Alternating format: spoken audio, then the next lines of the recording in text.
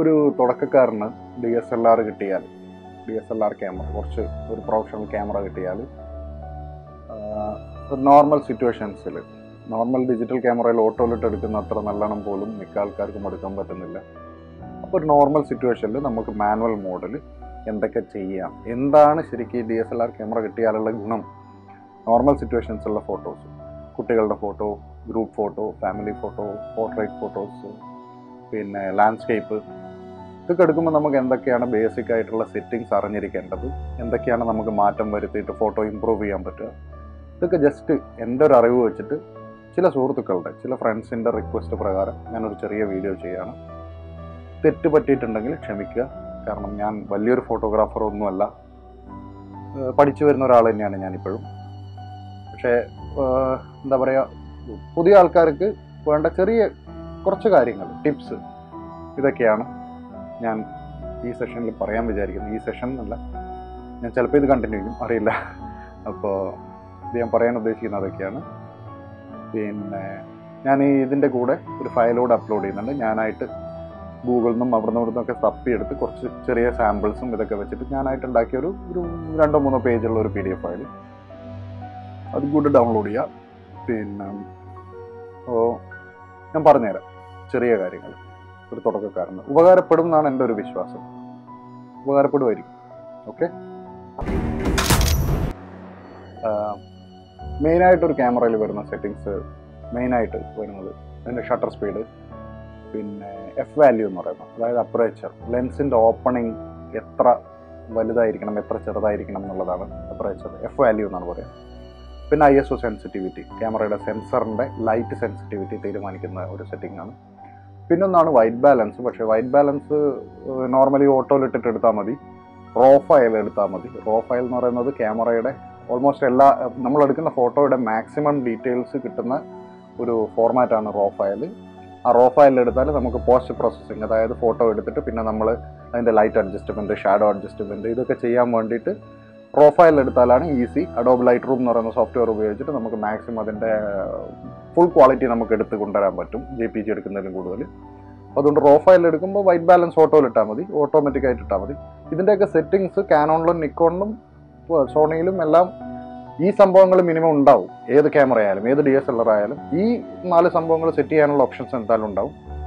അത് നിങ്ങളടുത്തുള്ള ക്യാമറയിൽ നോക്കിയിട്ട്, പിന്നെ ഒന്നുകിൽ അതിൻ്റെ മാനുവൽ നോക്കുക, അല്ലെങ്കിൽ ഗൂഗിളിൽ നോക്കിയിട്ട് അതിലെങ്ങനെയാണ് അത് സെറ്റ് ചെയ്യേണ്ടതെന്ന് നോക്കുക. അപ്പോൾ അതിനനുസരിച്ചിട്ടുള്ള വാല്യൂസ് സെറ്റ് ചെയ്യുന്ന മിക്കവാറും ഡയലുകളാണ് ഉണ്ടാവുക, കറക്കുന്ന ഡയലുകൾ ഉണ്ടാവും. പിന്നെ ചില ക്യാമറയിൽ 2 ഡയൽ ഉണ്ടാവും, ഷട്ടർ സ്പീഡിന് ഒന്നുണ്ടാവും, പിന്നെ F വാല്യൂ സെറ്റ് ചെയ്യാൻ വേറൊന്നുണ്ടാവും. പിന്നെ വൈറ്റ് ബാലൻസ് കീ പ്രസ് ചെയ്തിട്ട് ഡയൽ തിരിച്ചാൽ വൈറ്റ് ബാലൻസ് മാറും. പിന്നെ ISO മാറണമെങ്കിൽ അതേപോലെ ISOയുടെ കീ പ്രസ് ചെയ്ത് വെച്ചിട്ട് ഡയൽ തിരിച്ചാൽ ISO കൂടുകയും കുറയുകയൊക്കെ ചെയ്യും. അങ്ങനെയൊക്കെ ആയിരിക്കും. അത് നിങ്ങളെ ക്യാമറയിൽ നോക്കിയിട്ട്, ക്യാമറയുടെ മാനുവലോ ഇതോ നോക്കിയിട്ട് പറയാം. കാരണം ഓരോ ക്യാമറേണ്ടത് എനിക്കിപ്പോൾ എടുത്തു വെച്ച് പറയാനാവില്ല, അതുകൊണ്ടാണ്. പിന്നെ ഞാൻ ബേസിക്കായിട്ട് നമ്മുടെ നോർമൽ സിറ്റുവേഷൻസിൽ നമുക്ക് ഏതൊക്കെ സെറ്റിങ്സാണ് യൂസ് ചെയ്യേണ്ടതെന്ന്, അങ്ങനെ ഫിക്സഡ് സെറ്റിങ്സ് ഒന്നും ഇല്ല കേട്ടോ. നമ്മളെ ലൈറ്റ് കണ്ടീഷനൊക്കെ അനുസരിച്ചിട്ട് നമുക്ക് അതിനനുസരിച്ചിട്ടുള്ള, ഇപ്പോൾ ഓരോ കണ്ടീഷനിൽ ചിലത് കുറക്കാൻ പറ്റില്ല. മാക്സിമം നമ്മൾ കുറച്ചു ലൈറ്റ് കിട്ടാൻ വേണ്ടിയിട്ട്. ഇപ്പോൾ F വാല്യൂ കുറച്ചാലാണ് ലൈറ്റ് കൂടുതൽ വരിക. F വാല്യൂ മാക്സിമം നമ്മൾ കുറച്ചു, ഇനി കുറച്ചാൽ നമ്മുടെ ഫോട്ടോനത് ബാധിക്കുമെങ്കിൽ പിന്നെ കുറച്ചുകൂടാം. പിന്നെ നമുക്ക് വേറെ എന്തെങ്കിലും സെറ്റിങ്സ് അഡ്ജസ്റ്റ് ചെയ്തിട്ട് വേണം ലൈറ്റ് അഡ്ജസ്റ്റ് ചെയ്ത് കൊണ്ടുവരാൻ.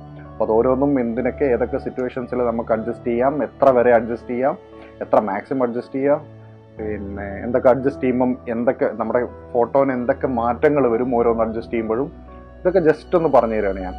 ഓക്കെ, അപ്പോൾ ഫസ്റ്റ് നമ്മൾ പറയാൻ പോകുന്നത് F വാല്യൂ ആണ്. F വാല്യൂ എന്ന് പറഞ്ഞാൽ അപ്പറേച്ചർ വാല്യൂ എന്ന് പറയും.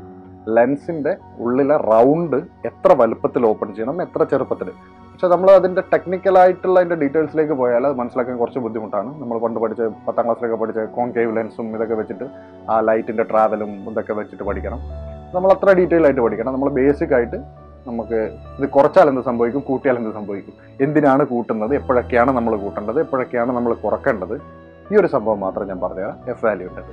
ഓക്കെ, ഞാൻ ഒരു ഡോക്യുമെൻ്റ് ഉണ്ടെന്ന് പറഞ്ഞില്ല, അത് ഇതാണ്. അത് ഇതിൻ്റെ കൂടെ ഞാൻ തരാം, ഇതിൻ്റെ കൂടെ ഉണ്ടാവും. പിന്നെ അപ്പോൾ നമ്മൾ ഫസ്റ്റ് പറയാൻ പോകുന്നത് F വാല്യൂ. F വാല്യൂ മെയിനായിട്ട് നമ്മൾ F വാല്യൂ എന്തിനാന്ന് വെച്ചാൽ, നമ്മളൊരു ഫോട്ടോ എടുക്കുമ്പോൾ അതിൻ്റെ ഡെപ്ത് ഓഫ് ഫീൽഡ് എന്ന് പറഞ്ഞാൽ നമ്മളൊരു പോയിന്റിൽ ഫോക്കസ് ചെയ്തു. ഓക്കെ, ലെൻസാണ് ഫോക്കസ് ചെയ്തു. നമ്മൾ ആ പോയിന്റിൻ്റെ ഫ്രണ്ടിലോട്ടും ബാക്കിലോട്ടും എത്ര നമുക്ക് ഈ ഫോക്കസ്ഡ് ഏരിയയിൽ, അതായത് എത്ര നമുക്ക് ഡീറ്റെയിൽ ആയിട്ട് ആ ഡെപ്ത് കിട്ടണം എന്നുള്ളതാണ്. അതായത് എഫ് വാല്യൂ ഇപ്പോൾ ചില ലെൻസിന് 1.8 ഉണ്ടാവും. ഈ 1.8 ആകുമ്പോൾ ഇങ്ങനെയാണ് കേട്ടോ, അത് ഇങ്ങനെ ഫ്രണ്ടിൽ നിന്ന് ബാക്കിലോട്ടേക്ക് ഇവിടെ നമ്മൾ ഫോക്കസ് ചെയ്യും. ഓക്കെ, ഇവിടെ ഫോക്കസ് ചെയ്തെടുത്ത് നമുക്ക് ഫ്രണ്ടിൽ എത്ര വേണം, ബാക്കിൽ എത്ര വേണം, അപ്പോൾ ഇത്ര കിട്ടും. നമ്മളെ ഫോക്കസ് ഇവിടെ വരും, ഇത്ര കിട്ടും. അപ്പോൾ ആ ഒരു സംഭവം പിന്നെ സെറ്റ് ചെയ്യുമ്പോൾ 1.8 ആകുമ്പോൾ ഇത്ര. സോ ഓക്കെ, ഇങ്ങനെ കാണിക്കുമ്പോൾ ബുദ്ധിമുട്ടുണ്ട്. ഞാൻ ഇങ്ങനെ കാണിക്കണം, ക്യാമറ ഈ സൈഡുള്ളതെന്ന് വിചാരിക്കാം. അപ്പോൾ ഇങ്ങനെയുള്ളത് 1.8 ആകുമ്പോൾ ഇത്ര നമുക്ക് കിട്ടും. 2.8 ആകുമ്പോൾ കുറച്ച് കൂടും, 3.5 ആകുമ്പോൾ ഇത് കുറച്ച് കൂടും, 4.5 ആകുമ്പോൾ കുറച്ച് കൂടും, 7.1 ഒക്കെ ആകുമ്പോൾ കുറച്ച് കൂടും, 11 ആകുമ്പോൾ കൂടുതൽ കിട്ടും. ഈ ഒരു സംഭവമാണ് എഫ് വാല്യൂ തീരുമാനിക്കുന്നത്. ഇപ്പം നമ്മൾ ഒരാളുടെ ഫോട്ടോ എടുക്കുകയാണെങ്കിൽ അയാളുടെ ഇവിടെ നമ്മൾ ഫോക്കസ് ചെയ്യും, അല്ലെങ്കിൽ കണ്ണിൽ ഫോക്കസ് ചെയ്യും. ഏറ്റവും ബെറ്റർ അതാണ്, കണ്ണിൽ ഫോക്കസ് ചെയ്യാം. കണ്ണിൽ ഫോക്കസ് ചെയ്തിട്ട് കണ്ണിൽ ഫോക്കസ് ചെയ്യുമ്പോൾ ആ ഒരു കറക്റ്റ് ഓട്ടോ ഫോക്കസ് ഇട്ടിട്ട് കറക്റ്റ് പ്രസ് ചെയ്താലും മുഖത്തും ഫോക്കസ് ആയിക്കോളും. ആ ഫോക്കസ് ചെയ്തതിന് ശേഷം ഒരു വലിയൊരാളുടെ മുഖം നമുക്ക് ഇത്ര കിട്ടണം, അതായത് മൂക്കിൻ്റെ ഇവിടെ തൊട്ട് ഇവിടത്തോളം കിട്ടണം. ഈ ഒരു കിട്ടേണ്ട ഏരിയ ഉണ്ടല്ലോ. അപ്പം ഇത് നമ്മൾ ഒരു വലിയൊരാളുടേതാണെങ്കിൽ നോർമൽ കേസിൽ എന്താ പറയുക, ഒരു 4.5 to 7.1 ഒക്കെ ആകുമ്പോൾ നല്ല ചെവിയൊക്കെ നല്ല അടിപൊളിയിൽ നല്ല ഷാർപ്പായിട്ട് കിട്ടും. ഇതിൽ തന്നെ ഒരു കാര്യം കൂടി ശ്രദ്ധിക്കേണ്ടത്, നമ്മളൊരു ഫോട്ടോ എടുക്കുമ്പോൾ എത്ര ദൂരെ നിന്നാണ് എടുക്കുന്നത് എന്നുള്ളത്. ചെറിയൊരു പ്രൊപ്പോർഷൻ പറഞ്ഞുതരാം. നമ്മൾ ദൂരം കൂടുന്തോറും ഇപ്പോൾ 1.8 നമ്മളൊരു ഫോട്ടോ എടുക്കുമ്പോൾ ഇവിടെയാണ് ക്യാമറ ഉള്ളെങ്കിൽ ഇത്രയാണ് കിട്ടുന്നതെങ്കിൽ ക്യാമറ കുറച്ചുകൂടെ ദൂരെ പോകുമ്പോൾ അത് കുറച്ചുകൂടെ കൂടും, പിന്നെയും ദൂരെ പോകുമ്പോൾ കുറച്ചുകൂടെ കൂടും, പിന്നെയും ദൂരെ പോകുമ്പോൾ കുറച്ചുകൂടെ കൂടും. അതായത് ഇപ്പം നമ്മൾ 4.5 നമ്മൾ എഫ് വാല്യൂ ക്യാമറയുടെ ഡയൽ ഉപയോഗിച്ച് 4.5 സെറ്റ് ചെയ്തിട്ട് നമ്മൾ അടുത്തുനിന്ന് എടുക്കുന്ന ഫോട്ടോയുടെ ഡെപ്ത് ഓഫ് വാല്യൂവും കുറേ ദൂരെയുള്ളൊരു സംഭവത്തിൻ്റെ ഫോട്ടോ എടുക്കുന്നതിൻ്റെ ഡെപ്ത് ഓഫ് വാല്യൂവും വ്യത്യാസം ഉണ്ടാവും. ദൂരെയുള്ളതാകുമ്പോൾ നമുക്ക് ഡെപ്ത് ഓഫ് ഫീൽഡ് നമുക്ക് കൂടുതൽ കിട്ടും. അടുത്തുള്ളതാകുമ്പോൾ കുറച്ച് കിട്ടും. നമ്മളൊരാളുടെ ഫോട്ടോ ഒരു 2 മീറ്റർ ദൂരെ നിന്ന് എടുക്കുകയാണെങ്കിൽ നമുക്ക് അയാളുടെ കംപ്ലീറ്റ് ഹെഡ് ഈ ഭാഗം കംപ്ലീറ്റ് നമുക്ക് ഷാർപ്പായിട്ട് കിട്ടണമെങ്കിൽ ചിലപ്പോൾ 7.1 വേണ്ടി വരും. ഓക്കെ, എഫ് വാല്യൂ അഡ്ജസ്റ്റ് ചെയ്തിട്ട് 7.1 വേണ്ടി വരും. ഈ 7.1 ആളുടെ തന്നെ ഫോട്ടോ നമ്മൾ കുറച്ചുകൂടെ ദൂരെ നിന്ന് എടുക്കുകയാണെങ്കിൽ ചിലപ്പോൾ 5.6 4.5 നമുക്ക് സെയിം ഡെപ്ത് ഓഫ് ഫീൽഡ് കിട്ടും. അപ്പോൾ അത് നമ്മൾ ഫോട്ടോ എടുത്ത് നോക്കിയിട്ട് ഡെപ്ത് ഓഫ് ഫീൽഡ് നമ്മൾ ഫോട്ടോ എടുത്ത് നോക്കിയിട്ട് നോർമലി ഞാനൊക്കെ ചെയ്യാൻ പറഞ്ഞാൽ ഫോട്ടോ എടുത്തിട്ട് അതിൻ്റെ പ്രിവ്യൂ എടുത്തിട്ട് ഒന്ന് സൂം ചെയ്തിട്ട് നമ്മൾ ചെവിയൊക്കെ നോക്കും. അതായത് ഇവിടെ ഫോക്കസ് ആകുന്നത്. അപ്പം നമ്മൾ കുറച്ച് ഡെപ്ത് ഓഫ് ഫീൽഡ് ഇവിടെ കിട്ടണം, നമുക്ക് ഇത്ര കിട്ടണം, ബാക്കിൽ കിട്ടണ്ടല്ലോ. അപ്പം ഈ ഭാഗം നമ്മൾ ഷാർപ്പായിട്ടുണ്ടോ എന്ന് നോക്കുക. എന്നിട്ടില്ലെങ്കിൽ ഷാർപ്പ് ആവുന്നില്ലെങ്കിൽ അടുത്ത സ്റ്റെപ്പ് നമ്മൾ ചെയ്യേണ്ടത് ഡെപ്ത് ഓഫ് ഫീൽഡ് കൂട്ടാൻ വേണ്ടിയിട്ട് എഫ് വാല്യൂ ഒരു സ്റ്റെപ്പ് കൂട്ടി കൊടുക്കുകയാണ് ചെയ്യേണ്ടത്. അപ്പോൾ നമ്മൾ പലപ്പോഴും ഈ ഷാർപ്പ് ആവുന്നില്ല, എന്താണ് ചെയ്യേണ്ടത് എന്നുള്ള ഡൗട്ട് ഉണ്ടാവും. അപ്പോൾ നമ്മൾ ചെയ്യേണ്ടത് എഫ് വാല്യൂ കൂട്ടി കൊടുക്കുക. ഈ എഫ് വാല്യൂ കൂട്ടി കൊടുക്കുമ്പോഴുള്ള ഒരു പ്രശ്നം എന്താണെന്ന് പറഞ്ഞാൽ എഫ് വാല്യൂ 2.8 എഫ് വാല്യൂ കൂടുന്തോറും ഫോട്ടോയുടെ ലൈറ്റ് കുറഞ്ഞു വരും. മനസ്സിലായോ? അതായത് എഫ് വാല്യൂ കൂട്ടുന്തോറും നമ്മുടെ ഫോട്ടോയുടെ ലൈറ്റ് കുറഞ്ഞു വരും. അപ്പോൾ നമ്മൾ അനാവശ്യമായിട്ട് എഫ് വാല്യൂ കുറേ ഡെപ്ത് വേണമെന്ന് പറഞ്ഞിട്ട് ഒരുപാട് കൂട്ടി വെക്കരുത്. അപ്പം നമ്മളെ ലൈറ്റ് കുറഞ്ഞു വരും. അപ്പം നമ്മൾ വേറെ പലതും അഡ്ജസ്റ്റ് ചെയ്യേണ്ടി വരും. അത് ഞാൻ എന്താണെന്ന് പറഞ്ഞുതരാം. ലൈറ്റിനെ ബാധിക്കുന്ന കാര്യങ്ങൾ. സോ ഒരു സിമ്പിൾ കാര്യമാണ്, ലൈറ്റിനെ ബാധിക്കുന്ന ഒന്ന് എഫ് വാല്യൂ കുറയുമ്പോൾ ലൈറ്റ് കൂടും, എഫ് വാല്യൂ കൂട്ടി വരുമ്പോൾ ലൈറ്റ് കുറയും. ഓക്കെ, ഈ കാര്യം വെക്കുക. അപ്പോൾ എഫ് വാല്യൂ ഒരു കുട്ടിയുടെ ഫോട്ടോ എടുക്കുകയാണെങ്കിൽ 2.8 ലെൻസിൻ്റെ വാല്യൂ ആണ് 2.8 എഫ് വാല്യൂ വരെ സപ്പോർട്ട് ചെയ്യുന്ന ലെൻസ് കയ്യിലുണ്ടെങ്കിൽ കുട്ടിയുടെ ഒക്കെ ഫോട്ടോ എടുക്കുകയാണെങ്കിൽ കുറച്ച് ദൂരെ നിന്നിട്ട് എടുക്കുകയാണെങ്കിൽ നമുക്ക് 2.8 നല്ല അടിപൊളി ഫോട്ടോ കിട്ടും. ഈ നമ്മളെ ഡെപ്ത് ഓഫ് ഫീൽഡ് കുറയുമ്പോൾ എന്താ ഗുണം എന്ന് പറഞ്ഞാൽ ബാക്ക്ഗ്രൗണ്ടും ഈ ആളും തമ്മിൽ നല്ലൊരു ഡിഫറൻസ് കാണാം ഫോട്ടോയിൽ. അതായത് complete ബ്ലറായിരിക്കും background. F value കൂട്ടുന്തോറും background blur കുറഞ്ഞു വരും. അപ്പോൾ നമുക്കൊരു കുട്ടിയുടെ ഫോട്ടോ ബാക്ക്ഗ്രൗണ്ട് നല്ല ബ്ലറായിട്ട് എടുക്കണം, കുറച്ച് ദൂരെ നിന്നാണ് എടുക്കുന്നതെങ്കിൽ 2.8 ലെൻസ് ഉണ്ടെങ്കിൽ അല്ലെ 1.8 അങ്ങനെ ഏതെങ്കിലും ലെൻസ് ഉണ്ടെങ്കിൽ അതിൻ്റെ മിനിമത്തിൽ ഇട്ടിട്ട് നമ്മൾ കുറച്ച് ദൂരെ നിന്ന് എടുക്കുമ്പോൾ ആ കുട്ടി മാത്രം നല്ല ഷാർപ്പായിട്ട് ആ ഫ്രെയിമിലുണ്ടാവും. വലിയൊരാളാണെങ്കിൽ കുട്ടിയുടെ ഡെപ്ത് ഓഫ് ഫീൽഡ് അല്ല വലിയൊരാളുടെ ബോഡി മൊത്തം വലുപ്പമുണ്ടാവും. അപ്പോൾ അത് ചെയ്യുമ്പോൾ പിന്നെ എഫ് വാല്യൂ നമ്മൾ കുറച്ച് കൂട്ടി കൊടുക്കണം. ഓക്കെ, കുറച്ച് കൂട്ടി കൊടുത്തിട്ട് ഒരു 4.5 എടുത്ത് നോക്കുക. എന്നിട്ട് നടക്കുന്നില്ല. പിന്നെ പോർട്രേറ്റ് നമ്മൾ ഇത്രയൊക്കെ എടുക്കുന്നുള്ളൂ. അപ്പോൾ നമ്മൾ കുറച്ച് അടുത്ത് പോയിട്ട് അല്ലെങ്കിൽ സൂം ചെയ്തിട്ടാണ് എടുക്കുന്നത്. ആ ടൈമിൽ നമ്മൾ കുറച്ച് എഫ് വാല്യൂ 7.1 നല്ല അടിപൊളി ഷാർപ്പിൽ കിട്ടും. പക്ഷേ ശ്രദ്ധിക്കുക, ഈ ഒരു സംഭവം ലൈറ്റിനെ ബാധിക്കുന്നതാണ്. ഈ ലൈറ്റിനെ ബാധിക്കുന്നുണ്ടോ ഇല്ലയോ എന്ന് നോക്കാം. ക്യാമറയിൽ തന്നെ ഒരു ലൈറ്റ് സെൻസർ ഉണ്ട്. ആ ആ സെൻസർ നമുക്ക് എക്സ്പോഷർ കാണിച്ചു തരും. അതായത് ക്യാമറയുടെ അത് ഞാൻ ഒരു പിക്ചറായിട്ട് ഞാൻ ഇതിലിടും. ഓക്കെ, ക്യാമറയുടെ ആ എക്സ്പോഷർ കാണിച്ചു തരുമ്പോൾ അതെപ്പോഴും 0-ൽ നിൽക്കണം. ഓവർ എക്സ്പോസ്ഡ് ആവരുത്, ലെസ്സും ആവരുത്, അണ്ടർ എക്സ്പോഷറും ആവരുത്. അപ്പോൾ നമ്മൾ ഈ എഫ് വാല്യൂ കൂട്ടുമ്പോൾ നോക്കുക ഇത് അണ്ടറായി പോകുന്നുണ്ടോ. അണ്ടറായി പോകുമ്പോൾ നമ്മൾ എഫ് വാല്യൂ നമുക്ക് ആവശ്യമുള്ളത് മാത്രം എടുത്ത് ഓക്കെ ഇനി നമുക്ക് കുറക്കാൻ പറ്റില്ല എന്നുള്ള സിറ്റുവേഷനിൽ എത്തിയാൽ പിന്നെ നമുക്ക് ലൈറ്റ് വേറെ പലതും അഡ്ജസ്റ്റ് ചെയ്തിട്ട് നമുക്ക് ലൈറ്റ് കൂട്ടിക്കൊണ്ടുവരാം.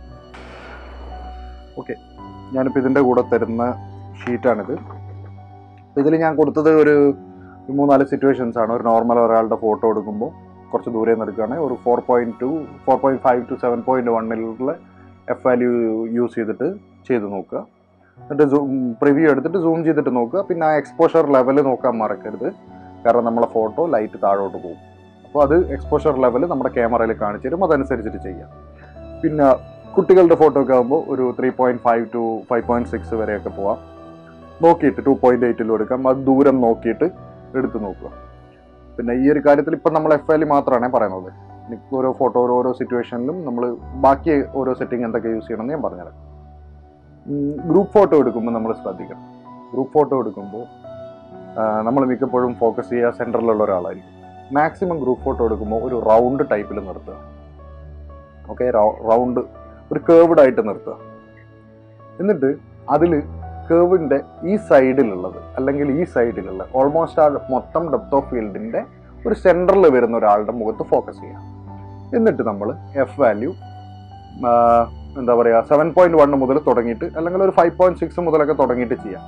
പിന്നെ ഇതിന് വേറൊരു ചെറിയ ട്രിക്കുള്ള എന്താണെന്ന് പറഞ്ഞാൽ ക്യാമറ കുറച്ച് ഹൈറ്റിൽ വെച്ചിട്ട്, ട്രൈപോഡാണ് യൂസ് ചെയ്യുന്നതെങ്കിൽ ഹൈറ്റിൽ വെച്ചിട്ട് ഒന്ന് താഴോട്ടേക്ക് ചെരിച്ചിട്ട് ഫോട്ടോ എടുക്കാം. അപ്പോൾ നമുക്ക് ഡെപ്ത് ഓഫ് ഫീൽഡ് കുറച്ച് കൂടുതൽ കിട്ടും. അതെങ്ങനെയാണെന്ന് മനസ്സിലായോ? ഇങ്ങനെയുള്ള സംഭവം നമുക്ക് ഇത്രയാണ് കിട്ടുന്നെങ്കിൽ ഇങ്ങനെ വെക്കുമ്പോൾ കുറച്ച് കൂടുതൽ കിട്ടും. ഇതൊക്കെ അങ്ങനെയാണ് ആ സംഭവം വരുന്നത്. ഓക്കെ, അപ്പോൾ നമ്മൾ ഗ്രൂപ്പ് ഫോട്ടോ എടുക്കുമ്പോൾ ഒരിക്കലും സെൻറ്ററിലുള്ള ആളെ ഫോക്കസ് ചെയ്യാതെ, കാരണം സെൻറ്ററിലുള്ള ആളെ ഫോക്കസ് ചെയ്താൽ ബാക്കോട്ട് നമുക്ക് അനാവശ്യമായിട്ട് കുറേ പോകും ഡെപ്ത് ഓഫ് ഫീൽഡിൽ, അല്ലേ? നമ്മൾ എഫ് കൂട്ടുന്നതോറും ബാക്കോട്ട് കുറച്ച് പോകുന്നില്ലേ, അത് ഒഴിവാക്കാൻ വേണ്ടിയിട്ട് നമ്മൾ ഒരു റാ പോലെ നിർത്തിയിട്ട് കുറച്ചൊന്ന് കേർവ്ഡ് ആയിട്ട് നിർത്തിയിട്ട് നമ്മൾ ഇവിടെ ഉള്ള സൈഡിലോ ലെഫ്റ്റ് സൈഡിലോ റൈറ്റ് സൈഡിലോ ഉള്ള ഏകദേശം നമ്മളെ മൊത്തം ഡെപ്തിൻ്റെ സെൻറ്ററിലുള്ള ഒരാളെ ഫോക്കസ് ചെയ്തിട്ട് എഫ് വാല്യൂ അഡ്ജസ്റ്റ് ചെയ്തിട്ട്, അതായത് എഫ് വാല്യൂ ഒരു 5.6 മുതൽ 11 വരെ നമ്മൾ എങ്ങനെയാണ് അഡ്ജസ്റ്റ് ചെയ്യുന്നത്, എത്ര ദൂരെ നിന്നാണ് നമ്മൾ ഫോട്ടോ എടുക്കുന്നത്, ഇതൊക്കെ അനുസരിച്ചിട്ട് കൂട്ടിയിട്ട് നോക്കുക. എക്സ്പോഷർ ലെവൽ നോക്കണം. പിന്നെ നമ്മൾ എപ്പോഴും ഒരു ഫോട്ടോ എടുത്തിട്ട് പ്രിവ്യൂ നോക്കാം. പ്രിവ്യൂ നോക്കേണ്ടത് ഏറ്റവും ബാക്കിലുള്ള ആളെ നോക്കുക, ഏറ്റവും മുന്നിലുള്ള ആളെ നോക്കുക. സൂം ചെയ്തിട്ട് മാറ്റിയിട്ട് നോക്കണം. ഓക്കെ, ജസ്റ്റ് പ്രിവ്യൂ നോക്കിയാൽ നമുക്ക് മനസ്സിലാവില്ല. സൂം ചെയ്തിട്ട് ആളുടെ ഫേസ് നോക്കണം, എന്നിട്ട് പിന്നെ എടുക്കുക. ഓക്കെ, ഇതാണ് എഫ് വാല്യൂ. നമ്മൾ എഫ് വാല്യൂ ഒരു ഫോട്ടോ എടുത്തിട്ട് നമുക്ക് ചെവി ഷാർപ്പല്ല, അല്ലെങ്കിൽ ഒരാൾ ഷാർപ്പല്ല, ബാക്കിലുള്ള ഒരാൾ ഷാർപ്പല്ല, അല്ലെങ്കിൽ നമ്മൾ എന്താ ചെയ്യേണ്ടത്? നമ്മൾ എഫ് വാല്യൂ കുറച്ച് കൂട്ടി കൊടുക്കുക. അങ്ങനെ ചെയ്യാം. ഓക്കെ, അപ്പോൾ എഫ് വാല്യൂ എന്ന് പറയുന്ന സംഭവത്തിൻ്റെ മെയിൻ ഇതാണ്. പിന്നെ ലാൻഡ്സ്കേപ്പ് ഫോട്ടോ എടുക്കുമ്പോൾ എഫ് വാല്യൂ എങ്ങനെയാണ് ചെയ്യുന്നത്? നമുക്കത് ഇൻഫിനിറ്റ് ആണ് ഫോക്കസ്. നമ്മൾ ഫോക്കസ് ചെയ്യുന്നില്ല, നമ്മളൊരു പോയിന്റിലൊന്നും ഫോക്കസ് ചെയ്യുന്നില്ല. ഇൻഫിനിറ്റ് ആയിട്ട് നമ്മൾ ദൂരെയുള്ള എന്തെങ്കിലുമൊക്കെയാണ് ഫോക്കസ് ചെയ്യുന്നത്. അവിടുന്ന് അങ്ങോട്ട് ഡെപ്ത് ഓഫ് ഫീൽഡ് ഫുള്ള് കിട്ടണമെന്നോ അല്ലെ ഫ്രണ്ടിൽ കിട്ടണമെന്നോ. നോർമലി ഞാനൊക്കെ യൂസ് ചെയ്യുന്നത് 7.1 to 11 അതൊക്കെയാണ് യൂസ് ചെയ്യുക. 11 നമുക്ക് ഈ ലാൻഡ്സ്കേപ്പ് ഫോക്കസ് ചെയ്യുമ്പോൾ നമ്മളെ മൊത്തം ഏരിയയുടെ ഒരു സെൻറ്ററിൽ കൊണ്ടുപോയിട്ട് ഫോക്കസ് ചെയ്യുക. അതായത് ഇവിടുന്ന് അത്ര ദൂരമുള്ളതായിരിക്കില്ല, നമ്മൾ ലാൻഡ്സ്കേപ്പ് വളരെ വൈഡായിട്ടല്ല, അപ്പോൾ ദൂരെയുള്ള ഒരു മരത്തിൻ്റെയോ എന്തുണ്ടെങ്കിലും ഒരു മുകളിൽ ഫോക്കസ് ചെയ്യാം. ഞാൻ നേരത്തെ പറഞ്ഞ പോലെ ദൂരം കൂടുന്തോറും നമ്മുടെ ഈ എഫ് വാല്യൂ എത്ര ഉപയോഗിക്കുന്നു അതിൻ്റെ ഡെപ്ത് ഓഫ് ഫീൽഡ് കൂടി വരും. അപ്പോൾ F11 ഒക്കെ എന്ന് പറഞ്ഞാൽ ഓൾമോസ്റ്റ് നമുക്ക് ഫുൾ ഫീൽഡ് കിട്ടും. F11 ഇട്ടിട്ട് ഫുൾ ഫീൽഡിൽ ക്ലിക്ക് ചെയ്യാൻ പറ്റും. ക്ലിക്ക് ചെയ്താൽ ലാൻഡ്സ്കേപ്പ് നല്ല അടിപൊളി ലിങ്ക് കിട്ടും. അപ്പോൾ F11 7.1 to 11 ഒക്കെയാണ് നോർമലി ലാൻഡ്സ്കേപ്പിന് യൂസ് ചെയ്യുക. ലാൻഡ്സ്കേപ്പ് നമ്മൾ വൈഡായിട്ടാണ് നമ്മൾ ഫോക്കസ് ചെയ്യുന്നത്, ഒരിക്കലും അടുത്തുള്ള ഒരു സംഭവത്തിനല്ല, കുറേ ദൂരമുള്ള ഒരു സംഭവത്തിന്. അപ്പോൾ അവിടുന്ന് അങ്ങോട്ടും ഇങ്ങോട്ടും എന്ന് പറയുമ്പോൾ ഞാൻ നേരത്തെ പറഞ്ഞ പോലെ ദൂരം കൂടുന്തോറും ഡെപ്ത് ഓഫ് ഫീൽഡ് കൂടി വരുന്നുണ്ട്. അതുകൊണ്ട് ലാൻഡ്സ്കേപ്പിൽ എഫ് വാല്യൂ ഇതൊക്കെയാണ് യൂസ് ചെയ്യുന്നത്. ഇപ്പോഴും നമ്മൾ എക്സ്പോഷർ ലെവൽ നോക്കുക, അതിനനുസരിച്ചിട്ട് ബാക്കി സെറ്റിങ്സ് ചെയ്യാം. ഓക്കെ, ഇതാണ് എഫ് വാല്യൂവിനെ കുറിച്ച് ബേസിക് കാര്യങ്ങൾ. ബാക്കി നമുക്ക് ഡീറ്റെയിൽ ആയിട്ട് പിന്നെ പറയാം. Speed is everything. ഓക്കെ, അപ്പോൾ അടുത്തത് നമ്മുടെ ക്യാമറയിലെ ഒരു സംഭവമാണ് ഷട്ടർ സ്പീഡ്. ഷട്ടർ സ്പീഡ് എന്ന് പറയുന്നത് ക്യാമറയുടെ ഷട്ടർ ഓപ്പൺ ക്ലോസ് ഇതിൻ്റെ സ്പീഡാണ്. സിമ്പിളാണ് സംഭവം. ഷട്ടർ സ്പീഡ് നമ്മൾ എത്രത്തോളം ക്യാമറയുടെ സെൻസർ ഓപ്പൺ ആക്കി വെക്കുന്നു അത്രത്തോളമുള്ള മൂവ്മെൻറ്റ് ആ ഫ്രെയിമിൽ ക്യാച്ച് ആവും. സിമ്പിൾ സംഭവം. നമ്മളിങ്ങനെ ഓപ്പൺ ചെയ്ത് വെച്ചാൽ ഈ ഒരു മൂവ്മെന്റ് കംപ്ലീറ്റ് അതിലേക്ക് വെച്ചാൽ അപ്പം എന്താ സംഭവിക്കുക, നമ്മൾ എടുക്കുന്ന ഫോട്ടോ ഭയങ്കര ബ്ലറി ആയിരിക്കും. മൂവ് ചെയ്തുകൊണ്ടിരിക്കുന്ന ഒരു സംഭവത്തിന്റെ ഫോട്ടോ ആണ് എടുക്കുന്നതെങ്കിൽ ബ്ലറി ആയിരിക്കും. മൂവ് ചെയ്യാത്തതാണെങ്കിൽ നല്ല ഷാർപ്പായിട്ടുള്ള ഫോട്ടോ ആയിരിക്കും.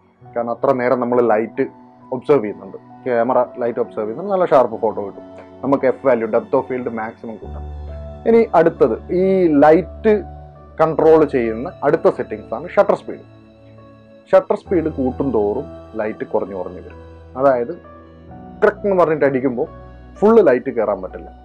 പ്രത്യേകിച്ച് എഫ് വാല്യൂ നമ്മൾ കൂട്ടി വെച്ച സ്ഥിതിക്ക് ആ ഹോള്, ക്യാമറയുടെ ലെൻസിൻ്റെ hall technically okay, F value കൂട്ടി വെച്ചിട്ട് ലൈറ്റ് കുറഞ്ഞിട്ടുള്ള ഒരു സിറ്റുവേഷൻ ആണെങ്കിൽ നമുക്ക് പിന്നെ ലൈറ്റ് അഡ്ജസ്റ്റ് ചെയ്യാൻ പറ്റുക ഷട്ടർ സ്പീഡിലാണ്.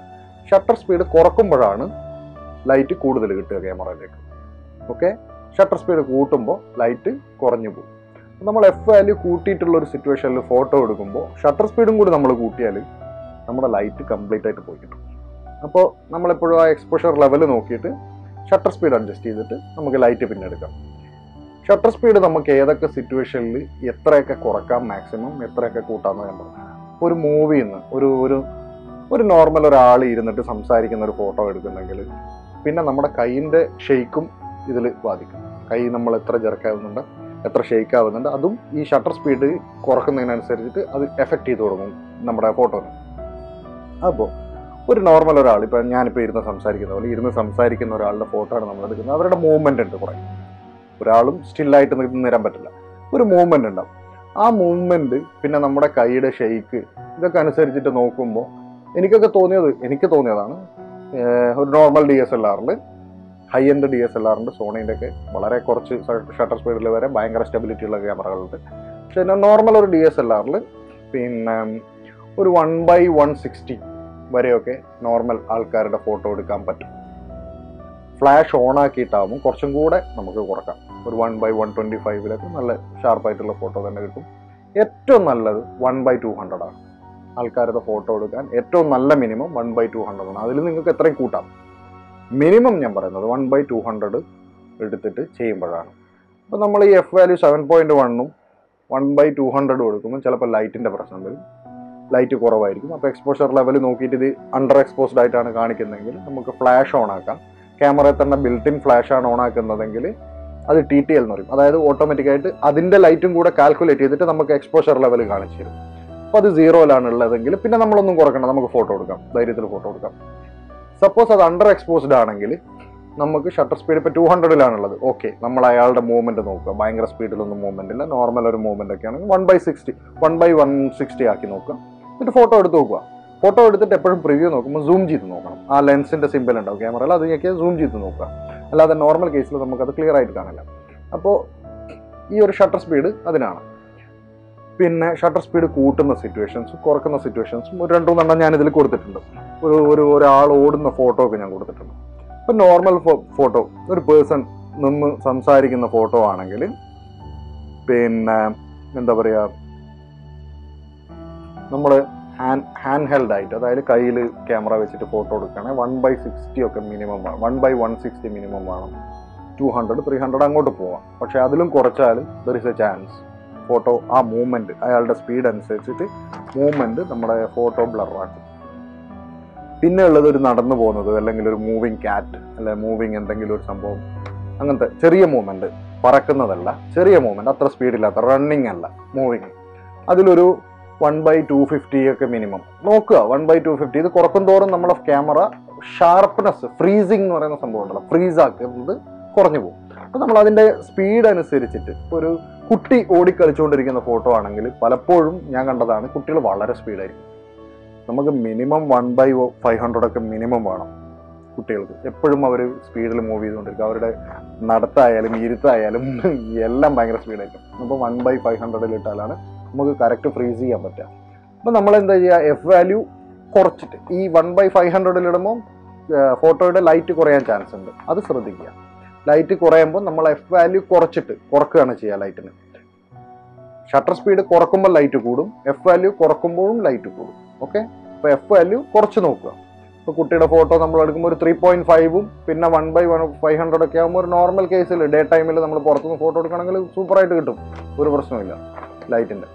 പിന്നെ ലൈറ്റ് കുറയുകയാണെങ്കിൽ നമ്മൾ ഈ 1/500 മാറ്റി 1/400 നോക്കുക. കുട്ടിയുടെ സ്പീഡ്, കളിക്കുന്നതിൻ്റെ സ്പീഡ്, മൂവ്മെൻറ്റ് സ്പീഡ് ഇതൊക്കെ അനുസരിച്ചിട്ട് മാത്രം ഇത് കുറക്കുക. ഏറ്റവും നല്ലത് നമ്മൾ ഷട്ടർ സ്പീഡ് കൂട്ടുന്നതാണ്. അതായത് നമ്മുടെ സ്റ്റിൽ ഇമേജാണ്, ഫ്രീസ് ചെയ്തിട്ട് കിട്ടണം നമുക്ക്. അതുകൊണ്ട് ഷട്ടർ സ്പീഡ് കൂട്ടുന്നതാണ് ആൾക്കാരുടെ ഫോട്ടോ ആയാലും മൂവിങ് ഒബ്ജക്റ്റിൻ്റെതായാലും ഒക്കെ എടുക്കുന്നത്. അപ്പോൾ നമ്മൾ കുറക്കുക എന്ന് പറയുന്നത് ലൈറ്റിനനുസരിച്ച് മാത്രം കുറച്ചാൽ മതി. ലൈറ്റ് നല്ലോണം ഉണ്ടെങ്കിൽ 1/1000 എടുത്താൽ നല്ല ഷാർപ്പ് ഫോട്ടോ ആയിരിക്കും, നല്ല ഫോട്ടോ കിട്ടും. ഓക്കെ, അപ്പോൾ അത് ശ്രദ്ധിക്കുക. ഈ ഷട്ടർ സ്പീഡ് കൂട്ടുമ്പോൾ ലൈറ്റ് കുറയും എന്നുള്ളത് ശ്രദ്ധിക്കുക. ഈ ലൈറ്റ് കുറയുമ്പോൾ നമുക്ക് ഒന്ന് അഡ്ജസ്റ്റ് ചെയ്യാൻ പറ്റുക എഫ് വാല്യൂ ആണ്. എഫ് വാല്യൂ അഡ്ജസ്റ്റ് ചെയ്യുന്നതിൻ്റെ സിറ്റുവേഷൻ ഞാൻ പറഞ്ഞു തന്നു. ഒരാളുടെ ഫോട്ടോ എടുക്കുമ്പോൾ നമ്മൾ എഫ് വാല്യൂ തീരെ കുറച്ച് കളഞ്ഞാൽ ആളുടെ ഷാർപ്പ്നെസ് കിട്ടില്ല. ചിലപ്പോൾ ഈ ഭാഗം മാത്രമേ ഷാർപ്പ് ഉണ്ടാവും. അപ്പോൾ ഒരു 4.5 ഒക്കെ വേണ്ടി വരും. ആ സിറ്റുവേഷനിൽ ഷട്ടർ സ്പീഡ് അഡ്ജസ്റ്റ് ചെയ്തിട്ടും ഈ എഫ് വാല്യൂ അഡ്ജസ്റ്റ് ചെയ്തിട്ടൊക്കെ നമ്മൾ ലൈറ്റ് എടുത്ത് കൊണ്ടുവരാം. ഇനിയൊന്നുള്ളത് ഈ അടുത്ത സിറ്റുവേഷൻ എന്താണ്? Landscape photo. ലാൻഡ്സ്കേപ്പ് ഫോട്ടോ എടുക്കുമ്പോൾ എപ്പോഴും ട്രൈപോഡ് യൂസ് ചെയ്യാം. കാരണം നമ്മൾ എഫ് വാല്യൂ 11 ഒക്കെ യൂസ് ചെയ്യും. എഫ് വാല്യൂ 11 ഒക്കെ യൂസ് ചെയ്യുമ്പോൾ എന്താണെന്ന് പറഞ്ഞാൽ ലൈറ്റ് നല്ലോണം കുറഞ്ഞു പോകും.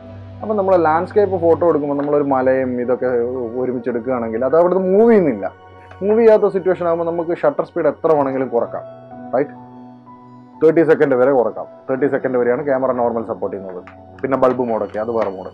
ഓക്കെ, അപ്പോൾ 30 സെക്കൻഡ് വരെയൊക്കെ കുറക്കാം. ആ സിറ്റുവേഷനിൽ നമ്മൾ ട്രൈപോഡ് യൂസ് ചെയ്യും. കാരണം ഇതിൽ നമുക്ക് വരാൻ പോകുന്ന ഒരേ ഒരു ഷെയ്ക്ക് എന്താണെന്ന് പറഞ്ഞാൽ ഈ സംഭവങ്ങളൊന്നും മൂവ് ചെയ്യില്ല. മലയും കുന്നും ഒന്നും മൂവ് ചെയ്യുന്നില്ല, നമ്മുടെ കൈയുടെ ഷെയ്ക്ക് മാത്രം. അത് ഒഴിവാക്കാൻ വേണ്ടി ട്രൈപോഡ് യൂസ് ചെയ്യാം. ഈ ട്രൈപോഡ് യൂസ് ചെയ്യുമ്പോൾ ഷട്ടർ സ്പീഡ് എത്ര വേണമെങ്കിലും കുറക്കാം. അപ്പുറത്തെ സംഭവം മൂവ് ചെയ്യുന്നില്ല. ബിൽഡിങ്ങിൻ്റെ ഫോട്ടോ ആണ് എടുക്കുന്നതെങ്കിൽ, അല്ലെങ്കിൽ ഒരു ലാൻഡ്സ്കേപ്പ്, ഒരു സിറ്റി സ്കേപ്പ്, നമ്മൾ കോർണേഷൻ്റെ ഫോട്ടോ എടുക്കാമെന്ന് വിചാരിക്കും. സിറ്റി സ്കേപ്പ് ഫോട്ടോ എടുക്കുകയാണെന്നുണ്ടെങ്കിൽ എത്ര വേണമെങ്കിലും നമുക്ക് കുറക്കാം ഷട്ടർ സ്പീഡ്. നമുക്ക് ആവശ്യമുള്ള ചിത്രത്തിനനുസരിച്ചിട്ട് നമുക്ക് ലൈറ്റ് ഇത്ര വേണം, ഇത്രയൊക്കെ വേണ്ടത് അതിനനുസരിച്ച് ഷട്ടർ സ്പീഡ് കുറക്കും തോറും ലൈറ്റ് കൂടി വരും. അപ്പോൾ അതും ശ്രദ്ധിക്കണം. ഫുള്ള് കുറച്ചാൽ ഭയങ്കര ലൈറ്റ് ആയി പോകും. അപ്പോൾ അത് നമുക്ക് ആ എക്സ്പോഷർ മീറ്ററിൽ കറക്റ്റ് കാണിച്ചു തരും എത്ര ലൈറ്റ് ഉണ്ടെന്നുള്ളത്. ഓക്കെ, അപ്പോൾ ഈ ഷട്ടർ സ്പീഡ് കുറക്കാം. അതിന് ലാൻഡ്സ്കേപ്പ് ഫോട്ടോ എടുക്കുമ്പോൾ ട്രൈപോഡ് എടുക്കുക. ട്രൈപോഡ് യൂസ് ചെയ്യുമ്പോൾ നമ്മൾ ഷട്ടർ സ്പീഡ് കുറച്ചു. ഓക്കെ, 20 സെക്കൻഡ് അല്ലെ 10 സെക്കൻഡ് കുറച്ച് 1/10 ആവും, 1/5 ആവും, 1/2 ആവും, പിന്നെ സെക്കൻഡ്സ് ആവും. 1 സെക്കൻഡ് ആവും, 2 സെക്കൻഡ് ആവും, 3 സെക്കൻഡ് ആവും, അങ്ങനെയാവും. അത്രയും നേരം നമ്മൾ ഷട്ടർ ഓപ്പൺ ആയിരിക്കും. ഓക്കെ, ഇപ്പോൾ എഫ് കൂട്ടിയിട്ടിട്ട് എടുക്കുന്ന സിറ്റുവേഷൻ ആണത്. ഞാൻ പറയാണ്, എഫ് കൂട്ടിയിട്ടിട്ട് നമുക്ക് ലൈറ്റ് കിട്ടാൻ വേണ്ടിയിട്ട്. എഫ് പിന്നെ നമ്മൾ കുറക്കണ്ടില്ല. ഈ ഷട്ടർ സ്പീഡ് കുറക്കുമ്പോൾ എഫ് പിന്നെ കുറക്കണ്ടില്ല. നമുക്ക് ഷട്ടർ സ്പീഡ് അഡ്ജസ്റ്റ് ചെയ്തിട്ട് ലൈറ്റ് കൂടുതൽ എടുക്കാം. ഈ ഷട്ടർ സ്പീഡ് കുറച്ച് കൊണ്ടുവരുമ്പോൾ ട്രൈപോഡ് യൂസ് ചെയ്യാം. ഈ ട്രൈപോഡ് യൂസ് ചെയ്തിട്ട് നമ്മൾ ക്ലിക്ക് ചെയ്യുമ്പോൾ ആകെ വരുന്ന നെക്സ്റ്റ് ഷെയ്ക്ക് എന്ന് പറഞ്ഞാൽ നമ്മൾ ആ ക്ലിക്ക് ചെയ്യുന്ന സമയത്തുള്ള ഒരു ഷെയ്ക്കാണ്. അതിന് ഞാനും ഓൾമോസ്റ്റ് എല്ലാവരും യൂസ് ചെയ്യുന്ന ഒരു ട്രിക്കാണ് ക്യാമറയുടെ ടൈമർ മോഡിലിടുക. ക്യാമറയ്ക്ക് ഒരു ടൈമർ മോഡുണ്ട്. അതായത് നമ്മൾ ക്ലിക്ക് ചെയ്തിട്ട് 15-10 സെക്കൻഡ് കഴിഞ്ഞിട്ടാണ് ഫോട്ടോ എടുക്കുകയുള്ളൂ. അതുവരെ കീ എന്ന് പറഞ്ഞിട്ട് ഫോട്ടോ എടുക്കുന്നത്. അതിലിട്ടുള്ള എന്താ പ്രശ്നം എന്ന് പറഞ്ഞാൽ, എന്താ ഗുണം എന്ന് പറഞ്ഞാൽ നമ്മൾ ക്ലിക്ക് ചെയ്യുമ്പോൾ ഉണ്ടാകുന്ന ഷെയ്ക്കും കൂടി നമുക്ക് ഒഴിവാക്കാൻ പറ്റും.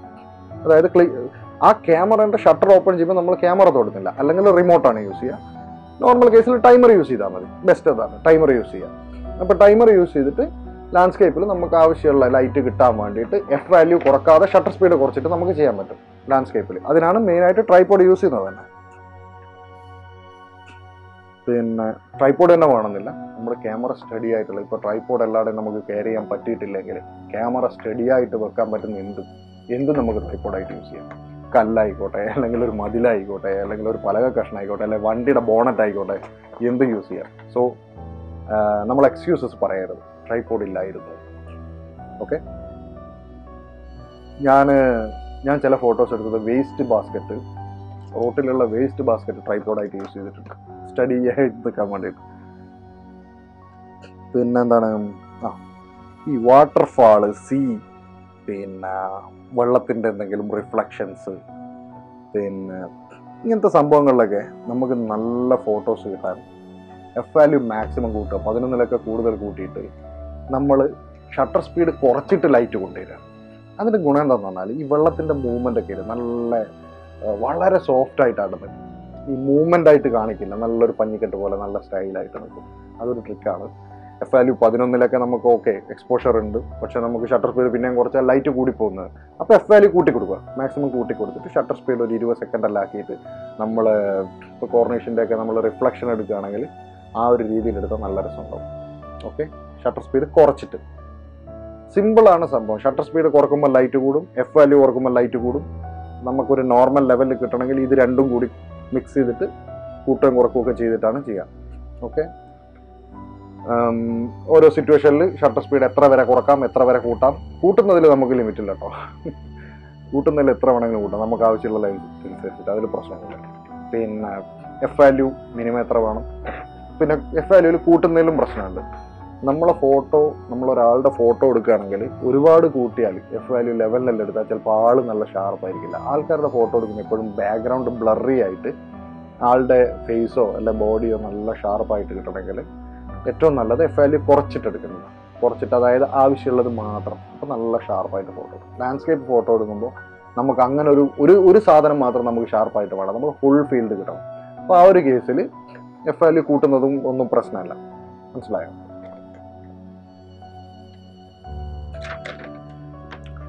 ഓക്കെ, ഷട്ടർ സ്പീഡ് അതാണ്. ഷട്ടർ സ്പീഡ് പിന്നെ പറക്കുന്ന പക്ഷിയുടെയൊക്കെ ഫോട്ടോ എടുക്കുമ്പോൾ ഷട്ടർ സ്പീഡ് 1/1000, 1/2000 ഇതൊക്കെ യൂസ് ചെയ്യും. ഇപ്പോൾ ഈ 1/2000 ഒക്കെ യൂസ് ചെയ്യുമ്പോൾ ലൈറ്റിൻ്റെ പ്രശ്നം നല്ലോണം വരും. കാരണം ഷട്ടർ സ്പീഡ് കൂട്ടുമ്പോൾ ലൈറ്റ് കുറയും. നമുക്ക് എഫ് വാല്യൂ എത്രത്തോളം കുറക്കാൻ പറ്റും നോക്കാം. ചെറിയ പക്ഷിയൊക്കെ ആണെങ്കിൽ ചിലപ്പോൾ 2.8 എടുക്കാൻ പറ്റും. അപ്പോൾ ഈ 2.8 4.5 എടുത്താലും നമ്മൾ ഷട്ടർ സ്പീഡ് കൂട്ടുമ്പോൾ ലൈറ്റ് ഭയങ്കരമായിട്ട് കുറഞ്ഞു പോകും. ആ ലൈറ്റ് കുറയുമ്പോഴുള്ള പിന്നെയാണ് ക്യാമറയുടെ പെർഫോമൻസ് വരുന്നത്. ഒരു ക്യാമറയുടെ വില, ആ ക്യാമറയുടെ ടോട്ടൽ പെർഫോമൻസ് കാണിക്കുന്നത് ഈ ഒരു സിറ്റുവേഷനിലാണ്. ഓക്കെ, അടുത്ത നമ്മൾ പറയാൻ പോകുന്നത് ISO സെറ്റിങ്സിനെ കുറിച്ചാണ്. ISO എന്തിനാന്ന് പറഞ്ഞാൽ ISO സെറ്റിംഗ് എന്ന് പറഞ്ഞാൽ നമ്മുടെ ക്യാമറയുടെ സെൻസറിൻ്റെ ലൈറ്റ് സെൻസിറ്റിവിറ്റി, ലൈറ്റ് എത്രത്തോളം നമ്മളെ ക്യാമറ ലൈറ്റ് സെൻസിറ്റിവിറ്റി ചെയ്യുന്നുള്ളതിൻ്റെ തീരുമാനിക്കാൻ വേണ്ടിയുള്ള സെറ്റിംഗ് ആണ് ISO. സോ ISO മിനിമം ഉണ്ടാവുക 100 ആണ്, മാക്സിമം 12,800 ഒക്കെ ഉള്ളതും അത് ഡിപ്പെൻഡ്സ് ഓൺ ക്യാമറ. ഈ ISO നമ്മൾ ഈ ആവശ്യമുള്ള ഷട്ടർ സ്പീഡും ആവശ്യമുള്ള എഫ് വാല്യൂവും എല്ലാം സെറ്റ് ചെയ്തിട്ട് പിന്നെയും നമ്മുടെ ഫോട്ടോന്, നമ്മുടെ ഫ്രെയിമിന് ലൈറ്റ് കുറവാണ്, എക്സ്പോഷർ ലെവലിൽ നമ്മൾ അണ്ടർ എക്സ്പോസ്ഡ് ആയിട്ടാണ് കാണുന്നതെങ്കിൽ പിന്നെ നമുക്ക് ലൈറ്റ് കൂട്ടാൻ വേണ്ടി, ക്യാമറയുടെ ഫോട്ടോയുടെ ലൈറ്റ്നസ് കൂട്ടാൻ വേണ്ടി യൂസ് ചെയ്യാൻ പറ്റുന്നതാണ് ISO setting. So ISO minimum 100 ആണ്. ISO കൂട്ടുമ്പോഴുള്ള പ്രശ്നം, ISO എത്രത്തോളം കൂട്ടുന്നു അത്രത്തോളം നോയ്സ് വരും നമ്മുടെ ഫോട്ടോയിൽ നോയ്സ് വരും, ക്ലാരിറ്റി കുറയും. സോ ആ ഒരു കാര്യം മനസ്സിൽ വെച്ചിട്ട് നമുക്ക് ആവശ്യമുള്ള ഫ്രെയിമിന് വേണ്ട ISO സെറ്റ് ചെയ്യുക. 100-ൽ നിന്ന് 200, 300, 400 ഒക്കെ വെച്ചിട്ട് സെറ്റ് ചെയ്ത് നോക്കുക. എന്നിട്ട് നമ്മൾ എക്സ്പോഷർ ലെവൽ, നമ്മൾ എടുക്കുന്ന ക്ലിക്ക്, ഒരു പ്രിവ്യൂ ഒക്കെ എടുത്ത് നോക്കുക. എന്നിട്ട് ഓക്കെ ആണെങ്കിൽ അതിൽ ISO ഫിക്സ് ചെയ്യുക. എപ്പോഴും നമ്മൾ ലൈറ്റ് അഡ്ജസ്റ്റ് ചെയ്യുക. മാക്സിമം ഷട്ടർ സ്പീഡും പിന്നെ എഫ് വാല്യൂ ഉപയോഗിച്ചിട്ടാണ് നമ്മൾ ലൈറ്റ് അഡ്ജസ്റ്റ് ചെയ്യുക. എന്നിട്ടും പറ്റാത്ത സിറ്റുവേഷനിൽ ISO കൂട്ടിയിട്ട് ചെയ്യാം. ISO 1000 വരെയൊക്കെ നമുക്ക് കൂട്ടാം. നോർമൽ കേസിൽ അത്ര വലിയ ഒരു നോയ്സ് വരില്ല. പിന്നെ noise കുറക്കാനുള്ള third party software system പോലെ ഉണ്ട്. അതിലൊക്കെ നമുക്ക് അഡ്ജസ്റ്റ് ചെയ്യാൻ പറ്റുന്ന നോയ്സാണ് ISO 1000 വരെ നമുക്ക് കിട്ടുക.